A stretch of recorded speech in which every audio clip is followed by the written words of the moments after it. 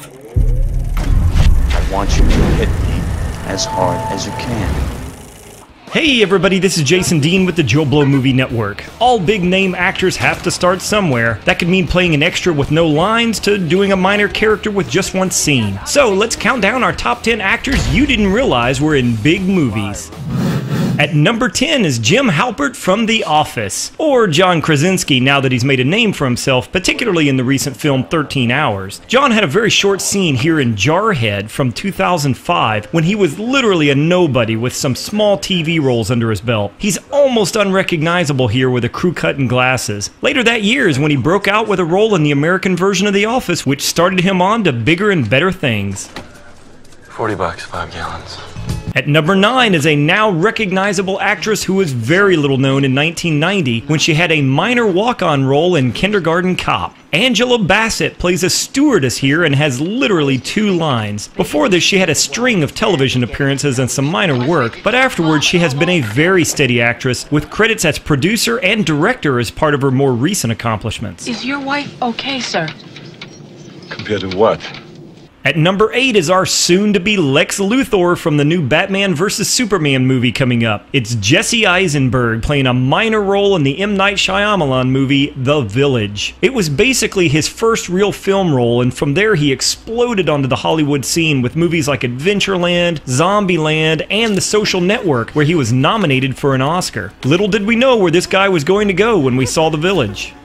Julianne Moore was not entirely new to acting in 1993, but you could tell she was a natural with even a small role in the insanely famous movie The Fugitive with Harrison Ford here at number 7. She plays a nurse who starts to suspect the hospital janitor of not being who he says he is. While the role had screen time of only a few minutes, it was time well spent, particularly while we all know now how she has gone on to such huge movies like Children of Men, Crazy Stupid Love, and of course, her Oscar-winning role in Still Alice. Stand right there.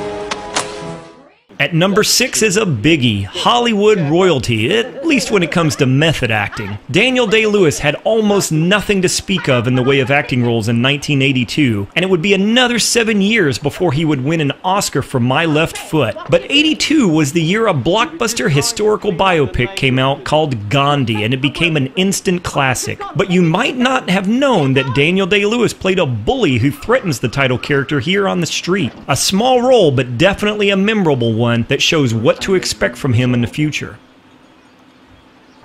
Joe Manganiello lands at number 5 with a small but familiar role in Sam Raimi's Spider-Man from 2002. Joe was cast as Flash Thompson, which is a very well-known character, but a small role for sure. Though his screen time is short, the time he's on screen is memorable not just for his portrayal of the character, but also for the importance of those moments when Peter Parker is learning about his new powers. Manganiello played the role again in 2007 in Spider-Man 3, and then went on to become well-known for True Blood and the Magic Mike movies, among other things.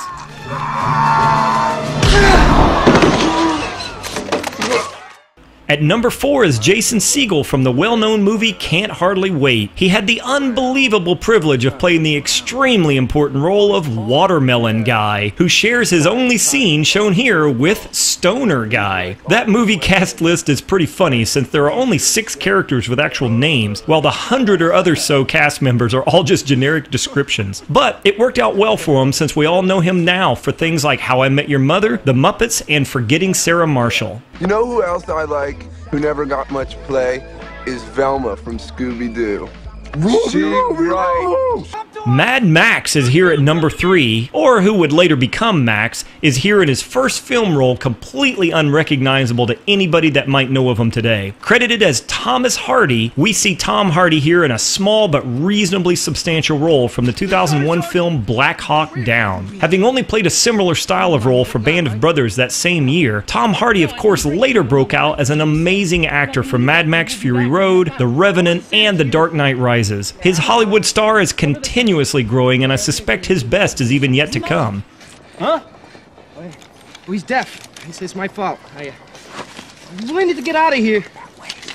Michael Fassbender is known mostly as a young Magneto and more recently Steve Jobs. But you definitely didn't know it then, and you might not even figure it out now if you didn't look closely. But he had a fairly good-sized role in the Zack Snyder blockbuster movie 300. Here we see him almost unrecognizable as the Spartan warrior Stelios, which is a far cry from the kinds of things he is known for now. But we all gotta start somewhere. Oddly, he also starred alongside Tom Hardy in Band of Brothers back in 2001. My arm! It's not yours anymore. Go now. Run along and tell your Xerxes he faces free men here, not slaves.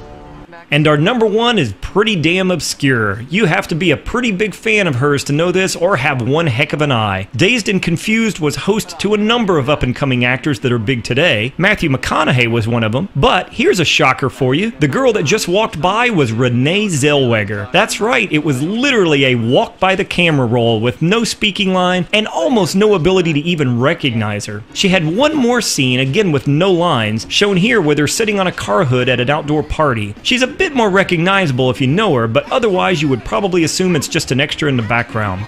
So there's our favorite movies with big name actors you didn't know were in them. Tell us down below your favorite entry on this list. I'm Jason Dean for the Joe Blow Movie Network, and thanks for watching.